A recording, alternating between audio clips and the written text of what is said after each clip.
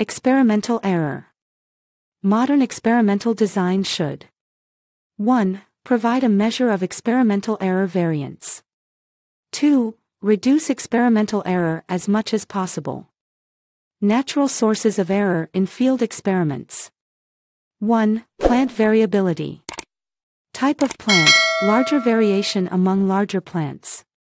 Competition, variation among closely spaced plants is smaller. Plot-to-plot variation because of plot location, border effects. 2. Seasonal variability. Climatic differences from year to year. Rodent, insect, and disease damage varies. Conduct tests for several years before drawing firm conclusions. 3. Soil variability. Differences in texture, depth, moisture holding capacity, drainage, available nutrients. Since these differences persist from year to year, the pattern of variability can be mapped with a uniformity trial. Choice of experimental site. 1. Site should be representative. 2. Grower fields may be better suited to applied research. 3. Suit the experiment to the characteristics of the site. Make a sketch map of the site including differences in topography. Minimize the effect of the site sources of variability. Consider previous crop history. If the site will be used for several years and if resources are available, a uniformity test may be useful.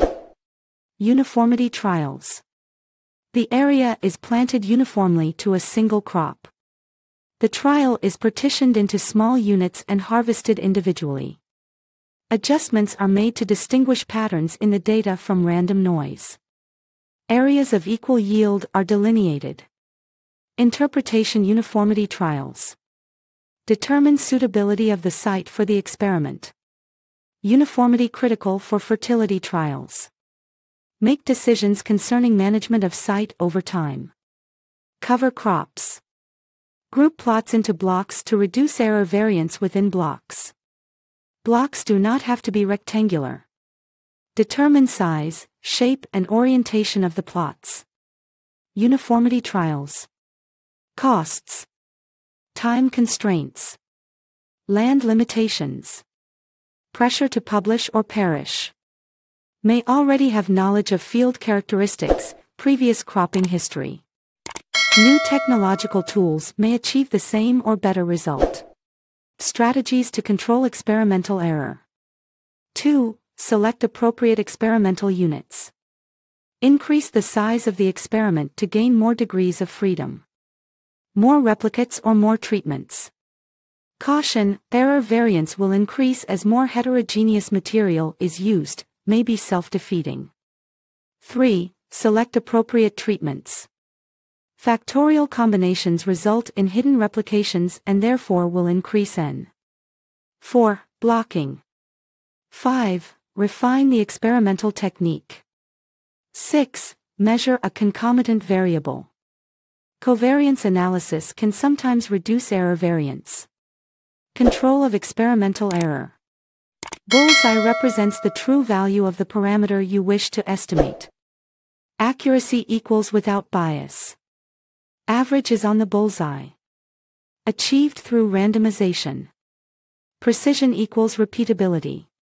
Measurements are close together. Achieved through replication. Both accuracy and precision are needed. Randomization. 1. To eliminate bias. 2. To ensure independence among observations. 3. Required for valid significance tests and interval estimates. In each pair of plots, although replicated, the new variety is consistently assigned to the plot with the higher fertility level. Replication. The repetition of a treatment in an experiment. Repeating a treatment more than once in an experiment. 4 functions of replication are: 1. Provide an estimate of experimental error. Needed for tests of significance. Without replication, an estimate of experimental error cannot be calculated, therefore, tests of significance cannot be conducted.